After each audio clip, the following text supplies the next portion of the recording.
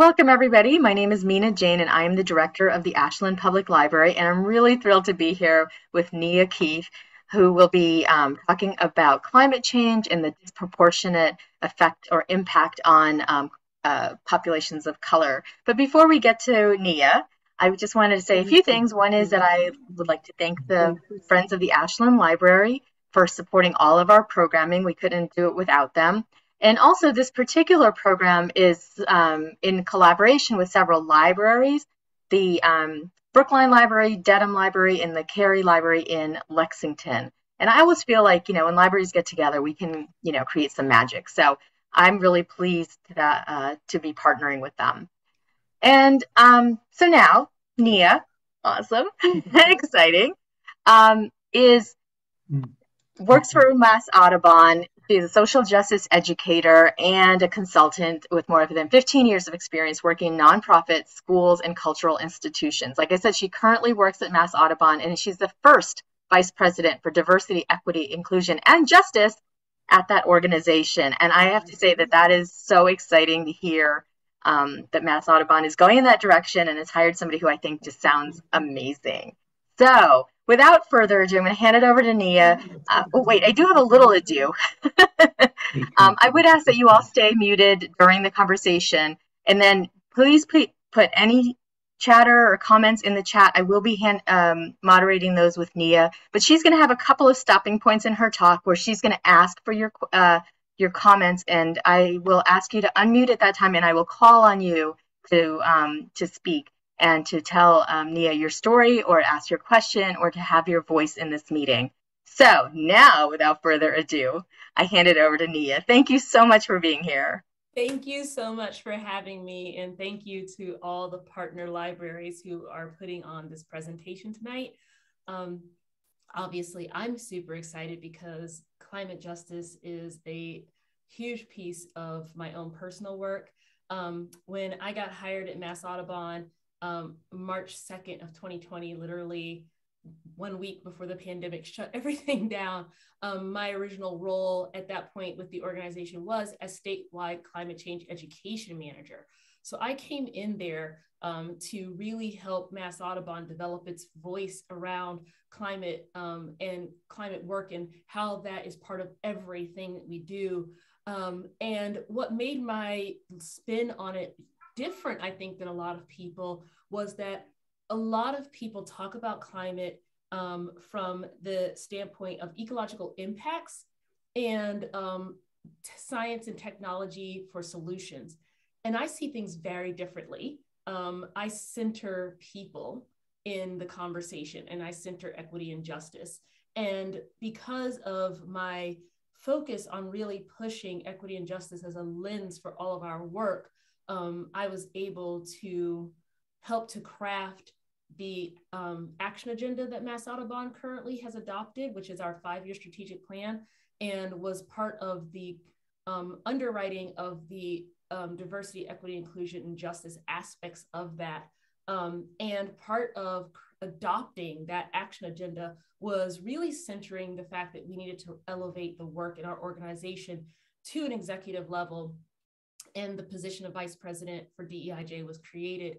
And I feel very fortunate that when I applied for the position, they felt that I was the right person to fill that role. So I've been in my role as VP for DEIJ for just over a year now.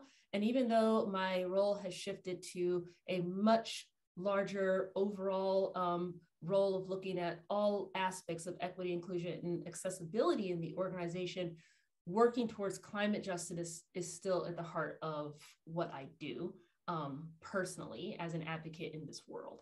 So having said all that, I am now going to share my screen and jump into this presentation for tonight because I cannot wait to engage all of y'all in a conversation about this super critical topic. Okay. And can I get a head nod if people can see the screen? It looks good. Thank you so much, Jean. I see the head nod and the thumbs up. Appreciate that. All righty, so here we go. Before we get started with tonight's full topic, I want to start with an acknowledgement of land and history.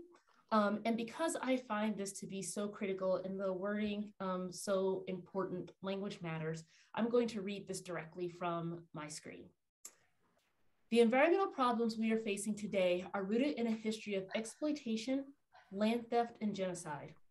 The history has power if we are willing to see the truth of it and learn from the past. To that end, I'd like to begin this presentation by acknowledging that we are occupying the traditional, contemporary, and unceded territory of Indigenous peoples. The land and sea has long been rich with wildlife, plants, minerals, and trees, and Indigenous peoples have lived as part of the land and co-created abundant ecosystems long before European colonizers arrived. The land was taken from its original stewards, causing harm that continues to this day. And today, Indigenous communities across the globe are at the front lines of climate change activism, land stewardship efforts, and conservation. It's important that their voices and work be centered in the environmental movement. So I ask everyone to take some time to discover and elevate their work. Learn and speak the names of the people on the front lines of this movement. Lastly, make sure to find out how you can help. Thank you. So, climate justice. The first thing I would like to do, this is the first interactive piece of our program, by the way. So the first thing that I would like you all to do is consider this climate change definition. This is a definition that I developed as statewide climate change education manager. And what I'd like you all to do is to think about what is different in this definition than in other definitions of climate change you may have encountered. And I will read it out loud for those who are auditory learners. Climate change is a rapid change in global climate patterns, which is threatening the sustainability of human and natural systems, caused by human activities that release greenhouse gases into the atmosphere. The effects of climate change can be mitigated through large-scale actions and policies that support nature-based climate solutions, reduce or eliminate greenhouse gases, and address social and economic disparities.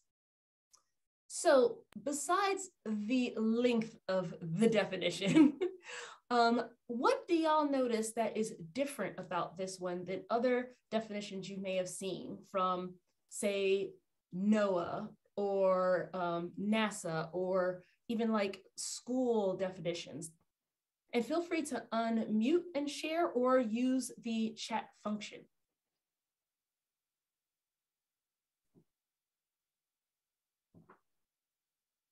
Is it? I'll wait for anybody else because I do have some some thoughts on why it's different. Anybody want to speak up or say something in the chat about why this is different? Can I take a guess, Nia? Please. Oh, Terry says social and economic disparities is different. Yeah. You'll notice that I include social and economic disparities. And also you'll notice that I don't include it as a part of the impacts. I actually include it as one of the solutions, is dealing with those things. So that's a good one. What else is different about this one? Either chat or unmute, or Nina, if you have thoughts, you can share. I always have thoughts. People who know me know that. Yeah. I think that this really, says very clearly that it's because of human behavior, which I think a lot of places try to avoid. Yes, thank you for pointing that out, because actually that is something, when I do this presentation, people rarely point that out as one of the differences, but it is an important thing in here, is that I wanted it to be front and center, that there is no question that this is human caused. There's no debate. This is definitely a human issue. So thank you. Any other thoughts around what is different about this definition? If not, I'll flip to the next slide where I will break it down. Let's look at the next slide. I'm not seeing any comments or anything. All right. Well, some of the things that I highlighted when I wrote this definition is making sure to point out that rapid was really important for me to put in there, because there are people who are still deniers of climate change, or maybe just not wanting to deal with it, that kind of are acting as if, even if it's real, we have some time. We don't have time. Things are moving faster than the environment can handle. And if the environment can't handle it, we have nothing left to stand on. So talking about how quickly this is changing is super important. We are moving beyond the scale of ecological time. I also think that it's really important, as Mina pointed out, that this is something that is threatening the sustainability of human systems, but next bullet, also caused by human systems, right? So we caused it and we're feeling the impacts of it. Probably the most important piece of this definition, though, that is different than others, is that I wanted to emphasize solutions. Oftentimes when people talk about climate change, it is in these doom and gloom scenarios where we go on and on about the impacts, and I'm going to do that in like 2 minutes. So bear with me.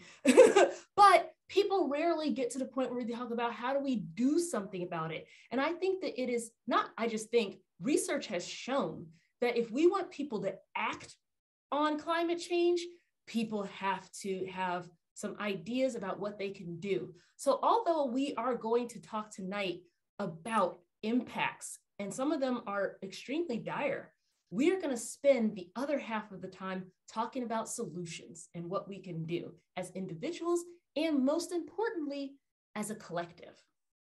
And then, yes, as someone has stated in the chat, the other really critical piece about this definition is the focus on addressing social and economic disparities. And that is at the heart of the presentation that I'm going to give tonight. So although the impacts of climate change are being felt everywhere, not everyone experiences these impacts proportionately. Some communities are impacted more than others. And the sad truth is that the communities that have historically been the most oppressed and marginalized are also the same communities that often are experiencing the first and the worst effects of environmental harm and degradation, including climate change impacts. And this didn't happen by accident. This oppression has been achieved systematically and intentionally through laws, policies, and social norms. The system of oppression was designed and it relies upon a capitalist economy that is built by and depends upon extraction and exploitation of natural resources and people. And I think it's so important to look at that. Extraction and exploitation of natural resources and people. If not that, like, to my opinion, when you think about slavery in America, that is the definition of it. You stole and extracted people from one area to force their labor to extract natural resources from another area. This is at the heart of our economy. And our economy is designed in such a way that it can only keep going if it grows. If you ever listen to NPR or other news sources and they are talking about the economy, the question is always, well, how do we grow the economy? The economy's shrinking, it can't shrink. Stop and think for a minute. Is there a single thing in the natural world that was designed to grow indefinitely without ever having a period of downtime, death, or renewal? No. And so we've created a system that is supposed to extract endlessly and continue to get bigger while it does it. It's not possible. And so what's happening is that we are having a breakdown of the system, not just the environmental system, but a breakdown of the social system that keeps those oppressions going. And in some parts of our world, the breakdown of the environmental system and the social systems collide very distinctly. There are places that have been purposely designated as sacrifice zones. These are areas where the waste and pollution of the extractive economy are allowed to be concentrated.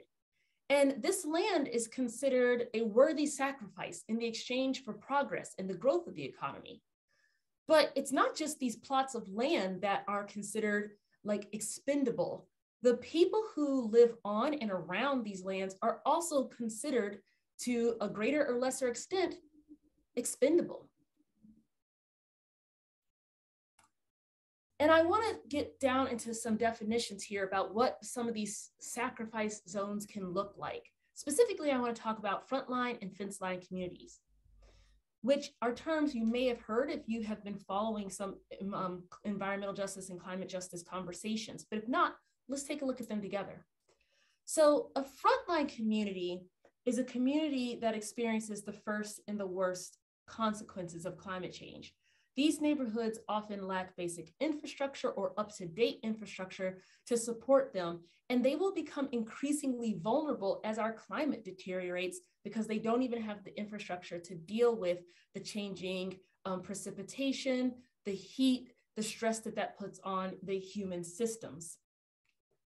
A fence line community is a neighborhood that is immediately adjacent to a polluting company and is directly affected by the noise, odors, chemical emissions, traffic, parking, and just the daily operations. So when you think about a fence line community, we are literally talking about like, here is the company, and right on the other side of the fence is people who live there. Oftentimes, the people who work at said company. But even though they are working there for their, monetary survival, they are getting the impacts of the environmental degradation, which we'll talk about more later, but that impacts health, abilities to maintain wealth, and a number of other resiliency factors. The effects of being exposed to such pollutants are exacerbated by climate change, impacting the health and the economy of the residents. And because race and racism have been used as the predominant tool in our country to divide and undermine people, the climate vulnerable communities are often composed of people of color. So there is more than race at play here. Although we are going to talk a lot about race and ethnicity, but there is more than race at play. Our identities are multifaceted, and they incorporate everything from our age and our education to our gender expression, even whether or not we're parents. These are all aspects of our identities, and the unique combination of all of these facets influence every parts of our lives, from where we are likely to live to how likely we are to have access to clean water and healthcare. The term intersectionality was coined by lawyer and civil rights advocate Kimberly Crenshaw in 1989 to describe the overlapping identities, how overlapping identities create particular experiences of oppression. And again, another term people may have heard, but I want to make sure we are all on the same page with the definition. According to the Merriam-Webster Dictionary, intersectionality is the complex cumulative way in which the effects of multiple forms of discrimination, such as racism, sexism, and classism, combine, overlap, or intersect, especially in the experiences of marginalized individuals or groups. So it's not as cut and dry as saying, oh, because I'm a Black person, I'm automatically going to live in a neighborhood that is environmentally degraded. But what it does mean is that because of the intersectional oppressions of racism, sexism, and in my case, discrimination against people in the LGBTQIA2S+ community, I have a lot more barriers to overcome, not to wind up being undermined and being in a position where I'm living in a community that is more vulnerable. And so that means that with every layer of overcoming, it's more likely a person is going to find themselves in a situation where they are more highly impacted. So because of intersectional oppression, there are several populations that find themselves at higher risk of climate vulnerability. And so, of course, as I had said before, people of color do rank at the top of that list. But also, you have women and gender nonconforming people, people with disabilities, very young people and youth, the elderly, and then people who are living in disinvested communities. And we'll talk more about the disinvested community thing, but you'll notice that I didn't say poor communities, I didn't say like economically disadvantaged, because I want to name what actually is at play here, the system at play. And the truth of the matter is the communities that are the most vulnerable were purposefully disinvested. Money was decided to be removed from those communities, leaving them historically in a place where they are more vulnerable. And it's important when we do this kind of equity work that we really name the systems. So in the next few slides, I'm actually going to go through these different populations and speak a little bit about some of the different ways that these populations are more impacted because of intersectional oppression.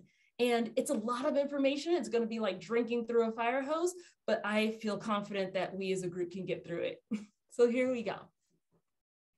Okay, race. So many of you have probably heard of practices like redlining, which redlining was a practice that happened in the last century where the government actually was giving, what's the word I'm looking for? The government was giving guidelines to banks, lenders, people who were developing real estate around how to determine whether or not an area was a good risk for investment. And part of that process was that people literally took maps of different cities, towns, this happened all over the country, and they graded them. And areas that were considered good investments got circled in blue and green. Those areas were considered places that you could get a loan, and banks happily gave loans to developers to be able to build subdivisions, parks, you name it. They were invested in. But other communities were circled with yellow lines or red lines. And a red line community was considered a poor investment. And banks would not give money to red line communities, to companies who wanted to invest in building homes and things in those communities. Where the systemic oppression comes in is that the very presence of Black people living in a community, as little as 2% of the community could be enough for that community to be termed a redlined community. Developing communities where Black people lived was considered a bad investment. And so because of that, you can now look at maps decades later and see the places that have greenery, green spaces, the places that have better air quality, the places that have larger homes and larger plots of land and public spaces are the ones that were designated green and blue. The ones that were designated as red are the ones where industry was encouraged to come in, where it became a sacrifice zone. And unfortunately, money was not invested into these communities. And so through practices such as redlining and other forms of the systemic oppression, people of color often find themselves living in communities that bear the brunt of environmental harm. This comes in many forms, you know, from being parts of fence line communities where they have power plants and waste processors right there in their community, to the act of stripping urban centers from tree canopies and green space. And without those natural resources, it cannot bear the blunt of the impacts of the warming planet. And the intersectionality of race means that people of color are also less likely to have access to healthcare if they do become sick from the environmental exposures. And they're more likely to have occupations that bring them into direct contact or closer contact with these damaging conditions. And then the kind of like last blow in this whole cocktail is that people of color are often marginalized from having the same kind of political and economic power to change the system. Think about all the conversations we've had in the last decade around voter suppression. So not only are people of color historically been kind of forced into places that are ecologically damaged, but on top of it, their political power has been blunted so that they can't even be the people making the decisions about the places they live most often. All right, we're gonna shift and talk about gender. In the United States and globally, women are much more likely to be victims of poverty than men. And this means they are more likely to live in communities with fewer resources and older infrastructure. And they are less likely to have access to healthcare. All of this means that in the event of a climate disaster, women are more likely to die. And in fact, statistics show that women are 14 times more likely to die during a climate disaster than men. And gender can affect people's survival in other ways too. Women are more likely to experience violence during displacement or emergency situations. Also, transgendered and gender non-conforming people are 7 times more likely to experience violence at the hand of law enforcement. So not only do women and gender non-conforming people have to contend with the heightened threat of the climate disaster itself, but just having the change of the environment that comes with it means that they're at risk of violence as they are being displaced. And in the case of gender nonconforming and transgender people, the very people who should be trying to help, law enforcement, may actually be the perpetrators of said violence.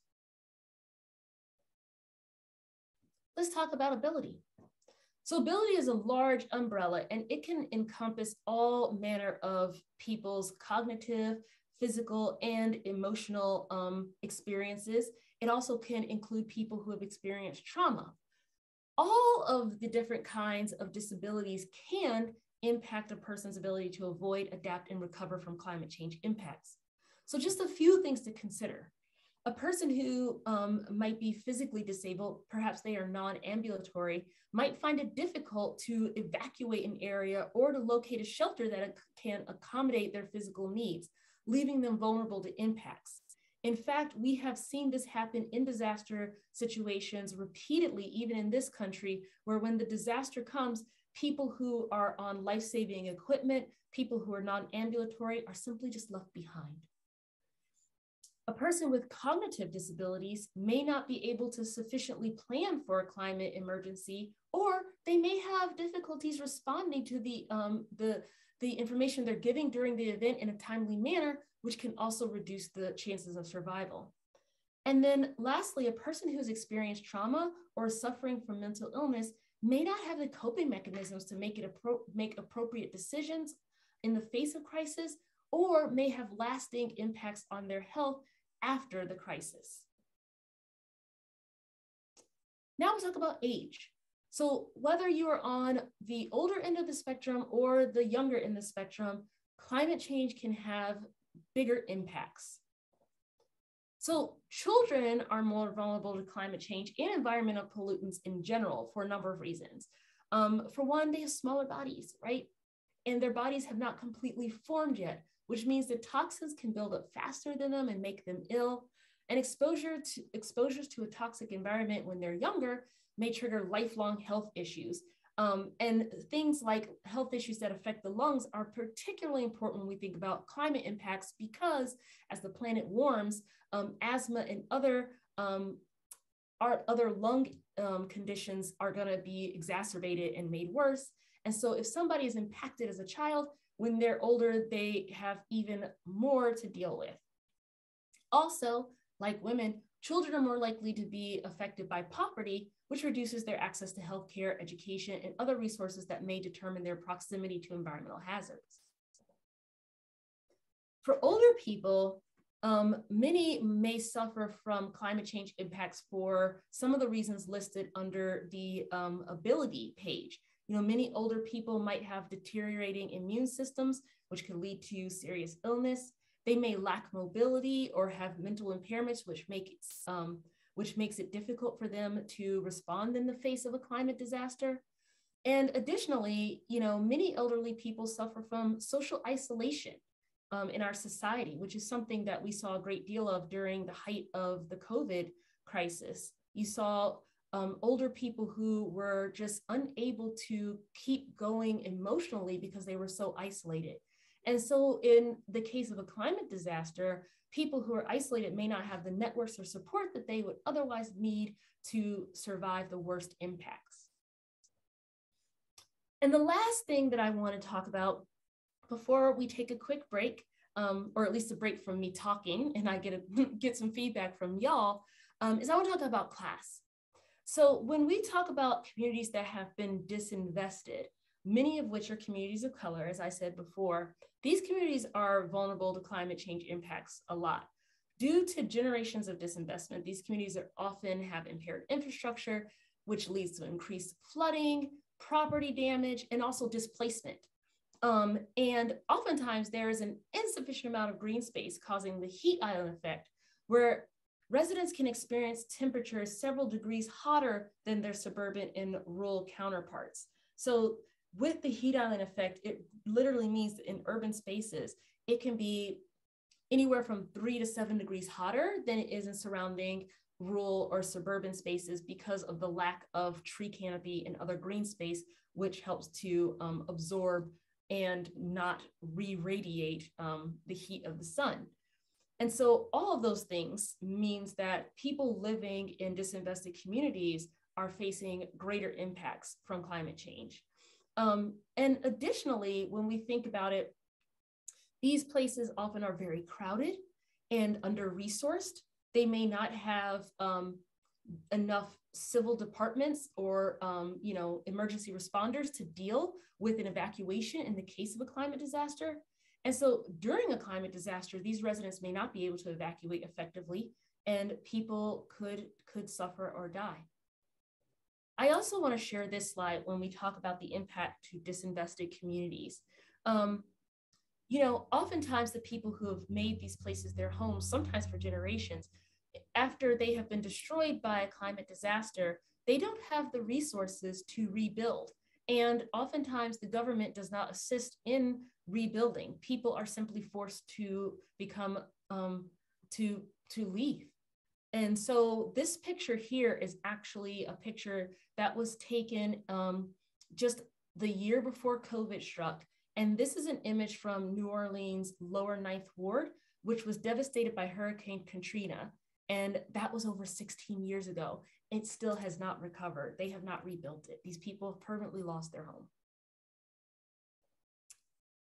And so to summarize this part of it, I want to say that the roots of environmental exploitation are intertwined with the roots of human exploitation. I'll say that again because it's so critical. The roots of environmental exploitation are intertwined with the roots of human exploitation, and we cannot solve one without the other. And in the traditional environmental movement, the needs of people with marginalized identities are often sidelined and ignored.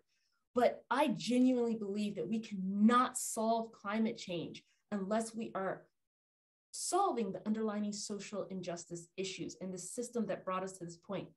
So for that reason, I will always say there is no climate action without climate justice.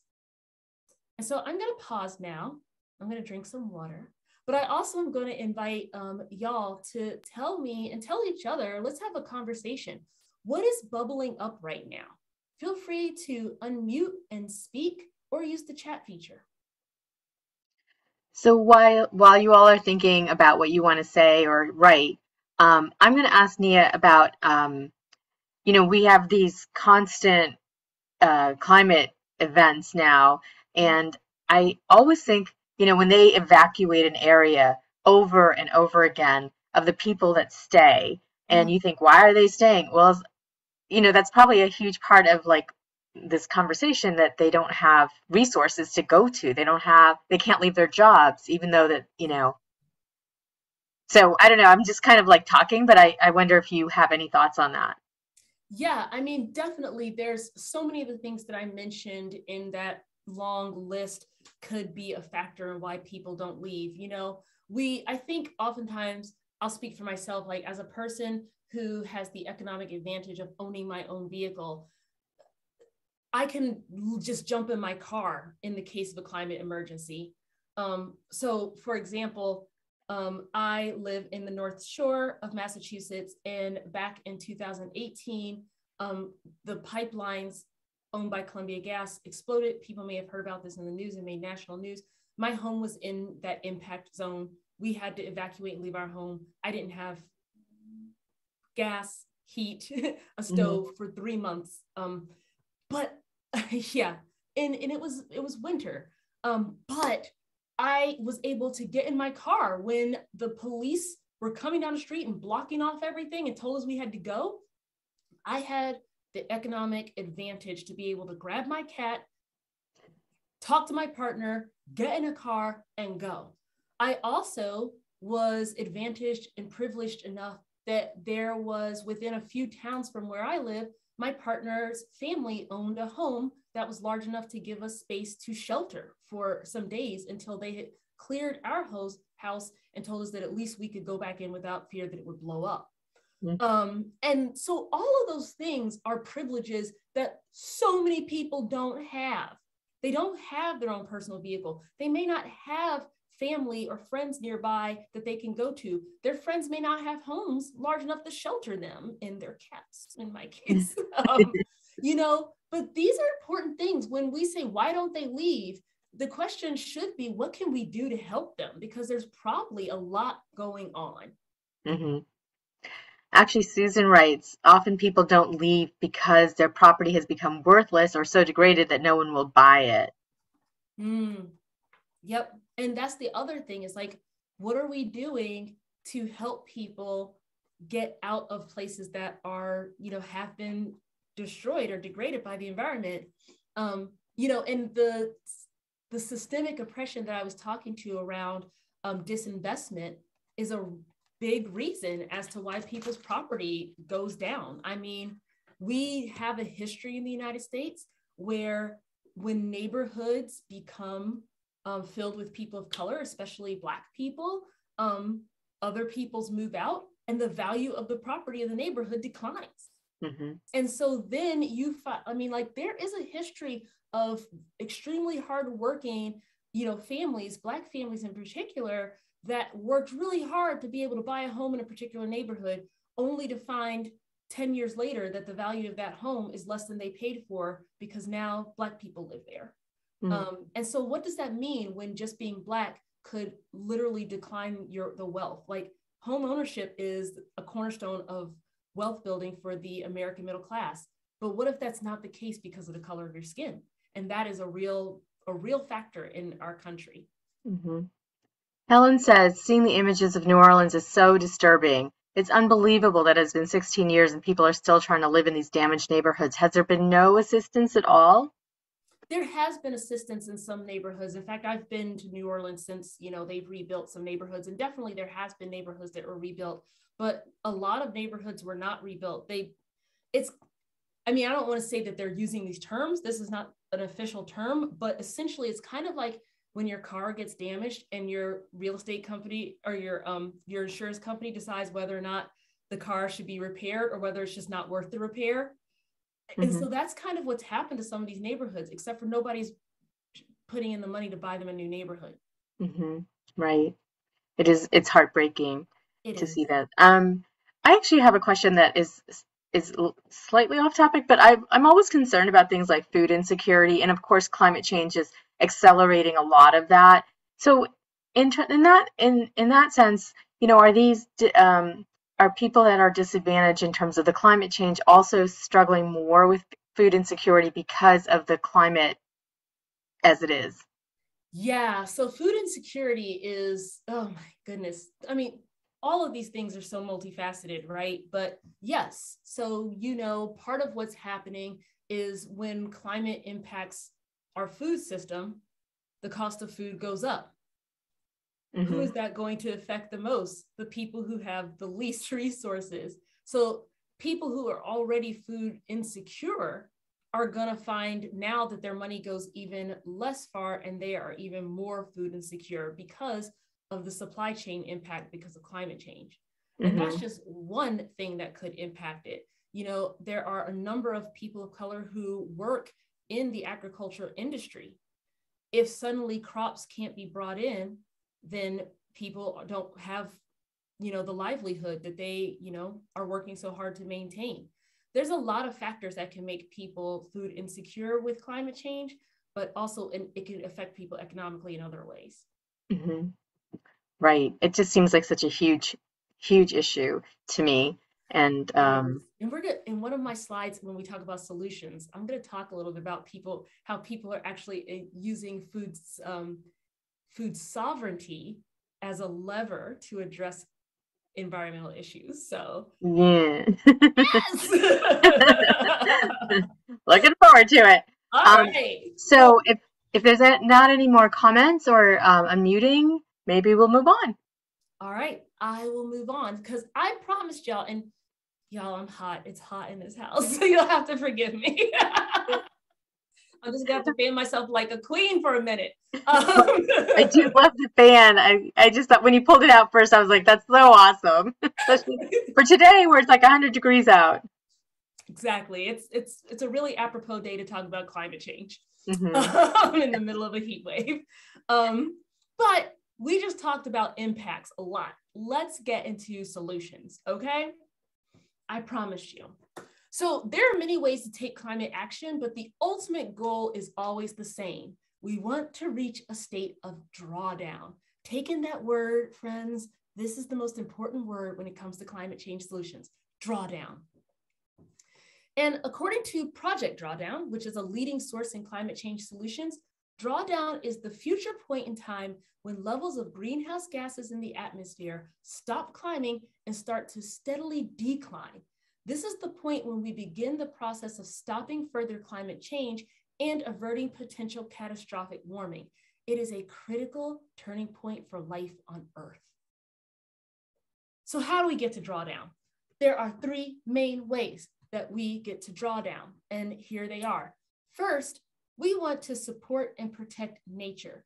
We are the most privileged of living beings to be on this planet that already has built-in natural, biological, and chemical processes within plants and soils and oceans that remove carbon dioxide from the atmosphere and store it.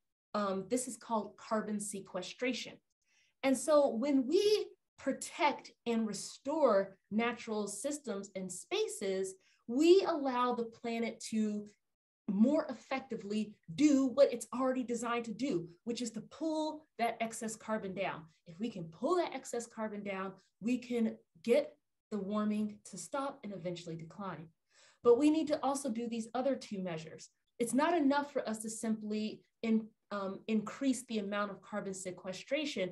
If we continue to dump carbon and other climate gases into the greenhouse gases into the atmosphere, then no amount of carbon sequestration is going to turn the tide. So we also have to look at ways to eliminate, or if elimination is not possible, severely reduce the amount of greenhouse gas emissions that we are creating. And then, of course, the last thing that we need to do is the easiest. We just need to create a just and equitable society, which of course is not easy at all. But because of all the things that we've covered, we know that human inequity is tied to environmental damage. So in order to break that cycle in that system, we have to work towards justice and equity. And so when I'm doing my work with Mass Audubon and we're tackling a new project or a new program, I often encourage the leaders and the team to think about what are the equity questions, right? And I put these out here because all of y'all clearly care about climate change and finding a solution to this problem. So as you go forward as your own climate change solution leaders, I'd like you to also keep in mind, what are the equity questions? How do we design solutions that are keeping equity and justice in mind? There are lots of equity questions that could be asked, but these four, I think, are really important. And I also just want to give a shout out to the blogger Vu, who writes the blog Nonprofit AF, who was the first place that I saw these kind of equity questions. And Vu has a list of about 9 that he uses in his work. And also that blog is amazing, so you should check it out.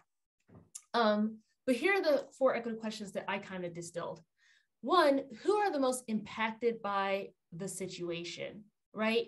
When we think about a climate change situation, think about your own community even. Who do you think might be the most impacted? Maybe it's young children. Maybe it's people who are living in local senior residency. Maybe there are people who are living close to the banks of a river that's flooding. Who are the most impacted? Next, think about what is the historical context and what systems of power and privilege have been at play. Remember, none of this is accidental. It's all been systemically designed. In order to get rid of it, we are not breaking the system. We have to replace it.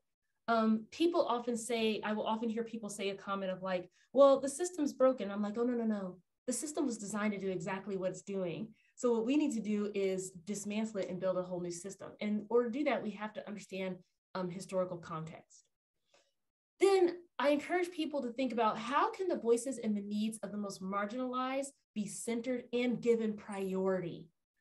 I borrow this phrase from other equity educators, which is that we need to learn how to design at the margins.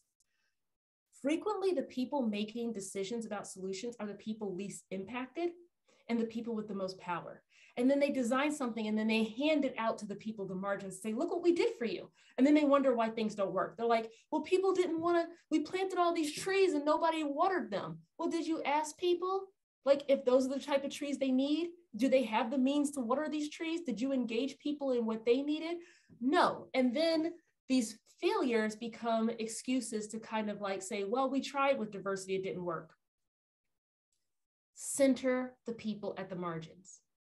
The last question I would like people to ruminate on is, what are your identities? Like, what is your upbringing, your culture, your education, your privilege, your biases, and how is that going to affect your perspective on a problem or a solution?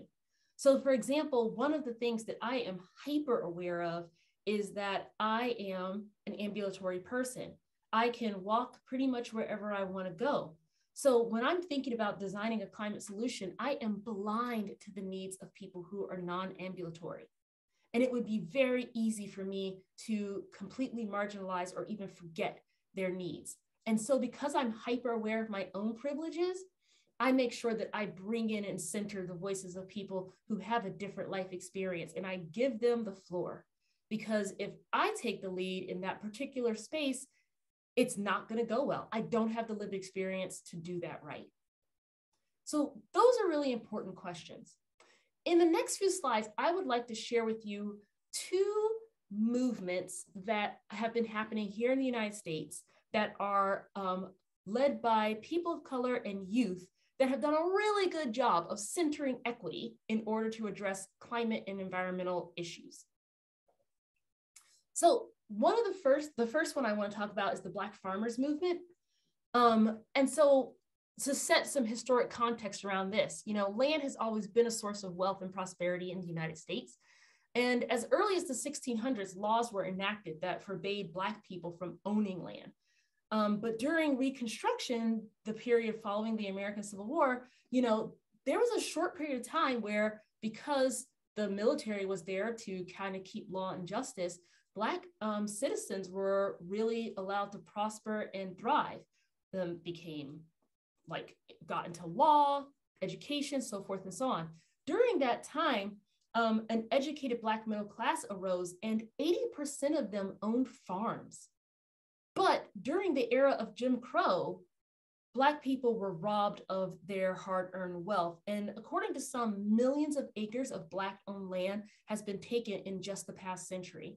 And the land that Black farmers lost between 1910 and 1970 is worth a conservative estimate of $300 billion today. So now what you have is a movement led by Black farmers, but also many farmers of color have joined in, bringing their historic and indigenous knowledge to the table. And they are using sustainable farming methods that have often been derived from traditional practices and transforming highly impacted spaces into arable farmland. So Mina, this is like right up your alley because what people are doing is saying, hey, we live in communities that are food deserts where there's food apartheid. We do not have access to the foods that are traditional to our cultures, or maybe not access to fresh foods in general.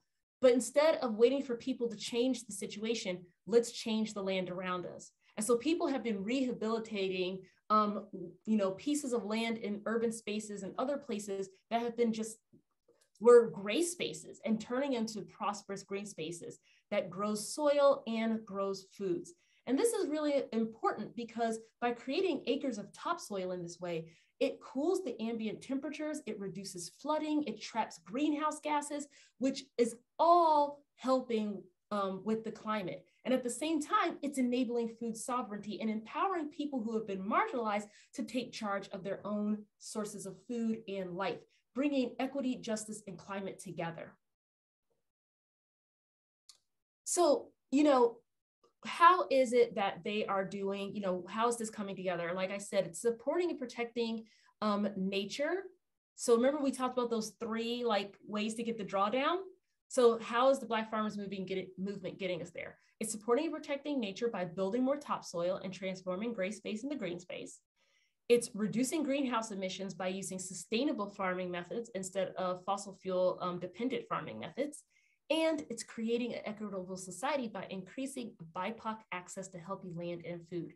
And if people are not familiar with the term BIPOC, that stands for Black, Indigenous, and other people of color. Now I want to talk about the Sunrise Movement, which many of you have probably heard of because you're here wanting to talk about climate justice. So you probably have heard of this particular movement because this is like a front and center climate movement in the United States. It is a youth-led climate movement to stop climate change and create millions of good paying jobs in the process. And they take political action by demonstrating, but also educating, and they are savvy communicators, letting people know exactly what is happening in the climate movement and how we can get to drawdown. If people are familiar with the Green New Deal, the Sunrise Movement they are one of the architects of the Green New Deal. And one of the things that I really love about the Sunrise Movement, in addition to all those things I just named, is that they are very outspoken about standing in solidarity with BIPOC liberation movements as well. So they recognize the importance of looking at racial equity in particular as part of the solution to the climate problem. So how is the Sunrise Movement helping to get to drawdown? Well, they are using their voices and their networks to influence political outcomes. They know that there are certain politicians that are going to support climate movements and others who are not. So they are very savvy about making sure that the public knows who is on the side of climate change action, right?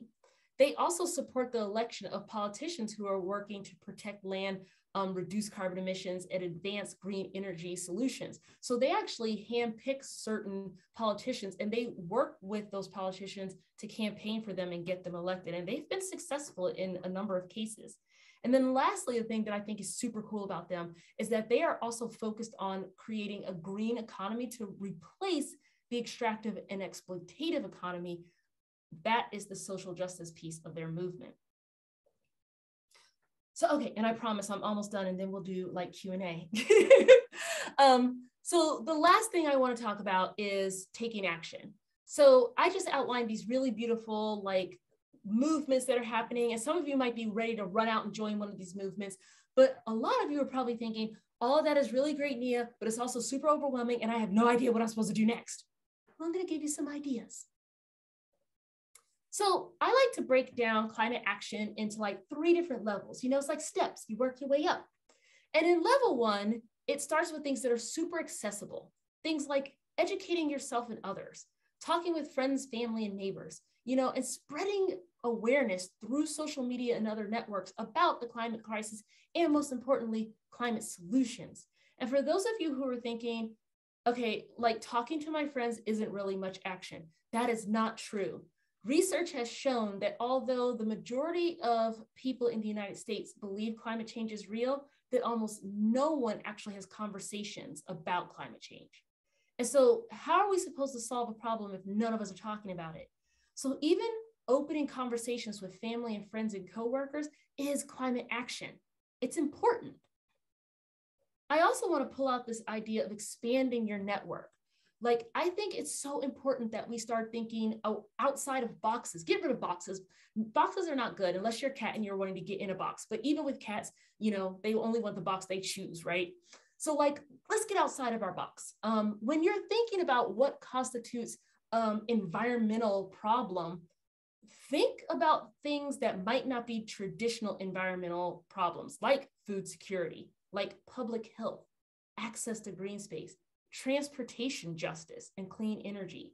These are items that you will often see in social justice spaces and environmental justice spaces, but you see much less in traditional environmental action spaces.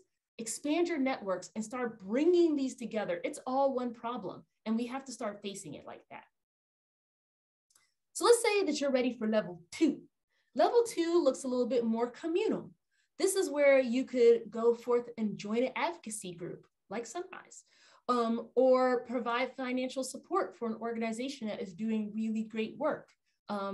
Like CREW, if you are familiar with that, it stands for Citizens Responding to Extreme Weather. They are a wonderful organization.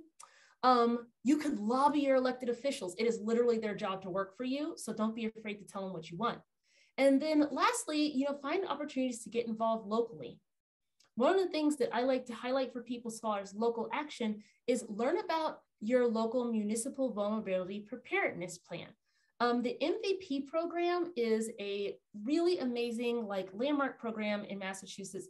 I think we might be the first and maybe the only state that has this kind of a program where communities can get grants from the state government to, one, do an analysis of climate resiliency of their community, and then two, they could get money to actually create a climate resiliency plan and implement it. Right now, almost every single community in the Commonwealth has at least one MVP grant, either an assessment grant or a planning implementation grant. You can find out what your community's MVP strategy looks like by going to mass.gov. And the best part is that if you live there, you have a right to not only know what's in the plan, but to actually directly influence how it's implemented. Any person living in the town has the right and is often encouraged to get involved. Just most people don't know that it exists. So I say go forth and find out. And then the last thing that I'll talk about is level 3. This is when you have had enough and you're ready to really invest in your climate action. And so these things can be a little bit more outspoken. Sometimes people are a little afraid, but these measures are the ones that get the most attention and have a lot of worth from that standpoint. This is things like organizing a rally, participating in a mass strike, joining a collective boycott, or something that is really important, but less showy publicly, divesting from polluting companies. I mean, divesting from fossil fuels is so critical because what I'm talking about is that these companies, fossil fuel companies, they get their capital by selling stock, right? They are public companies. And when, for example, like in my own retirement plan, my retirement plan grows because people take the money that I put in there and they invest it.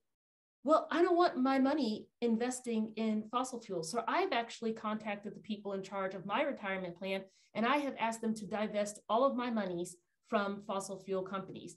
My money will not go to help fossil fuel companies grow. There are schools and universities in the Commonwealth who have divested all of their investments, their endowments and so forth from fossil fuels. Mass Audubon actually has divested over 97% of all of our funds from fossil fuels. And the only reason why we haven't gotten the last 3 is because they are tied up in a plan that has to time out over time. But when it gets to the end of that period and we can divest, then those will come out as well. We refuse to let our money build into the problem. And you can do that too. You can advocate for your companies to divest, your schools to divest, and you can divest your own personal funds. So the last thing I'll say, I know we're 8 o'clock, but if people want to stick around, I am here for questions and Q&A and comments. The last thing I want to say is that getting to drawdown will take time and determination. And therefore, we all need something to help us remain hopeful and to keep us engaged in the fight. Regardless of why you're doing it, maybe you're doing it for the animals of the habitat that's being threatened, or maybe you're doing it because you're like, I know this coastal place where I grew up and I loved it and I can't imagine it gone. Or maybe you're thinking about your children or your grandchildren. Whatever it is, keep that hope close to you, because hope is what's going to get you past the depression and get you into action. And action is how we stay resilient. And so that means hope is a form of climate resiliency. And I'll stop sharing. Thank you.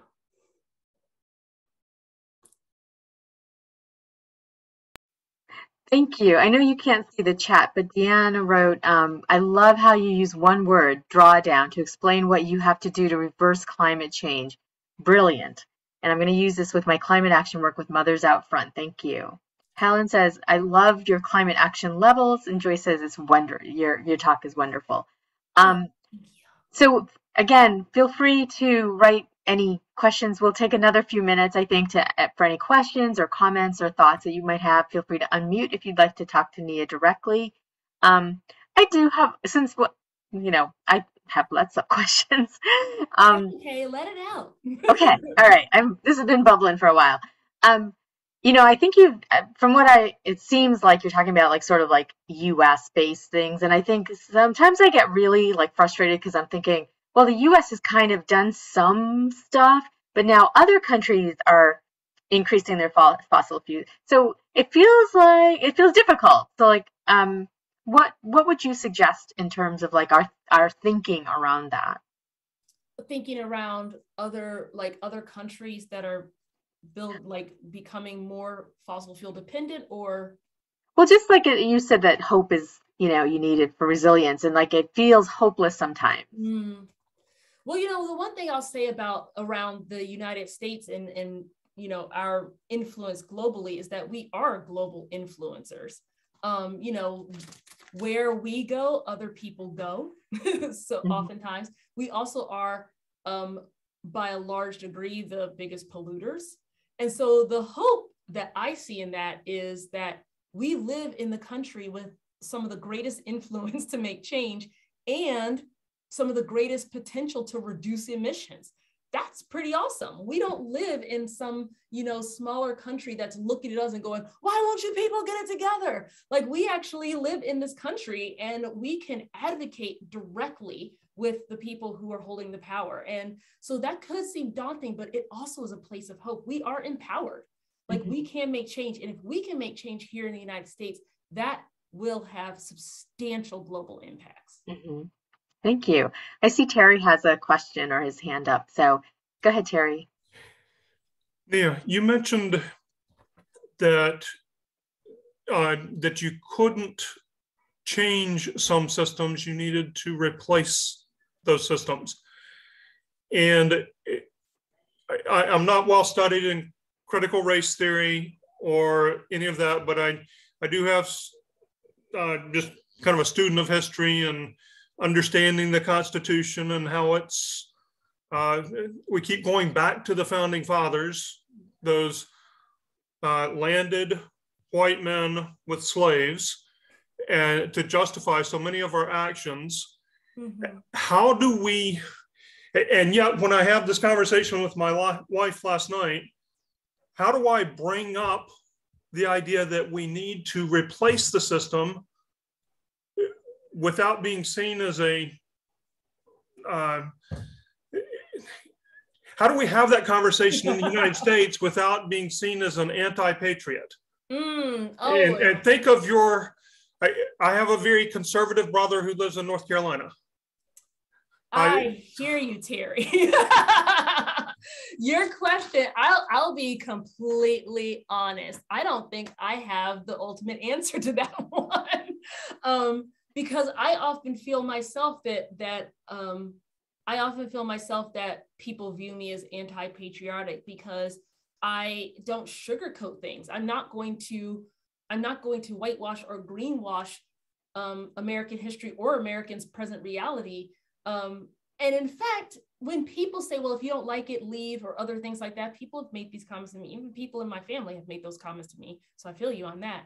I often will say to them, like, it's interesting that you are opposed to the idea of pushback.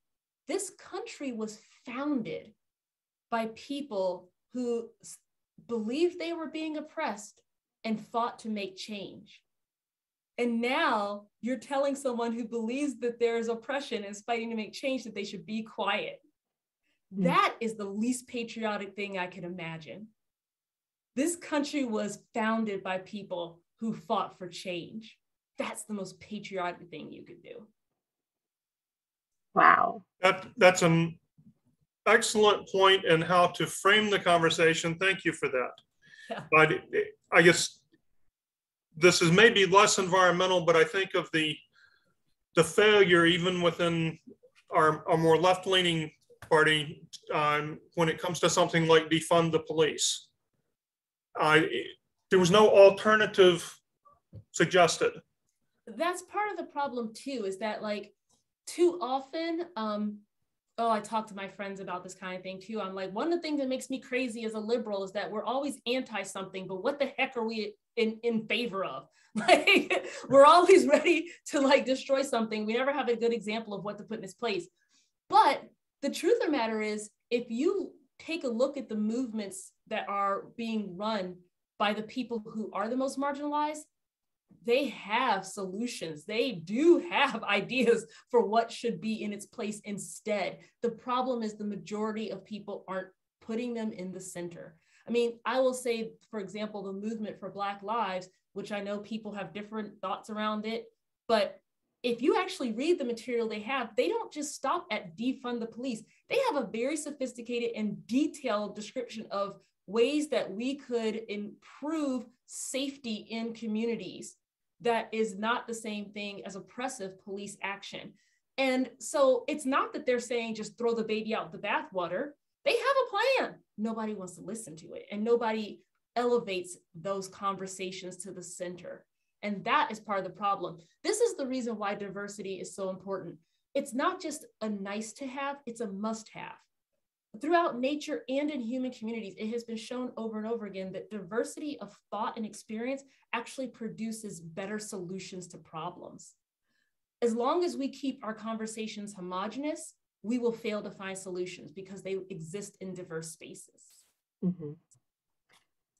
So Helen has, I think, probably our last question, which is, how can we support the Black farmers movement?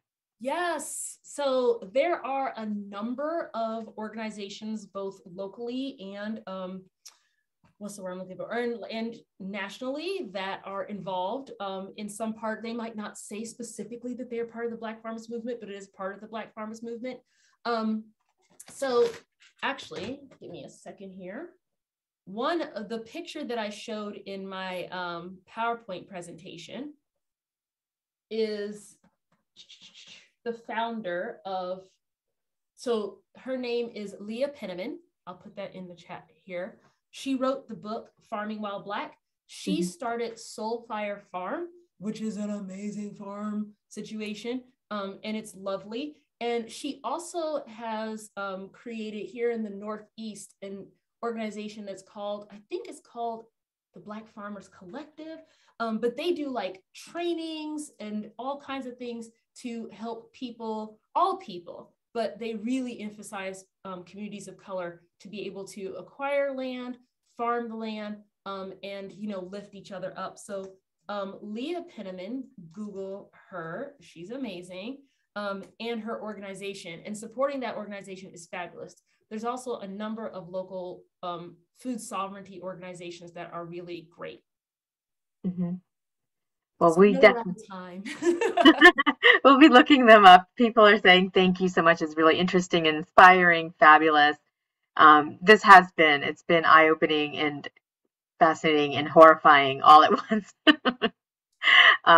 So thank you, Nia, and thank you everybody who's been here tonight with your questions and your thoughts. And I will definitely send out a link with the recording if you want to follow up and share it, because I think that this is a conversation that so many of us need to have. Absolutely. I really, if you do nothing else, talk to people about climate justice. That's an excellent way to end out this night. Thank you so much for being here. Thank you and so much for having me. Have a wonderful night, everybody. Go out and like do something. Do something. Good night. Good night.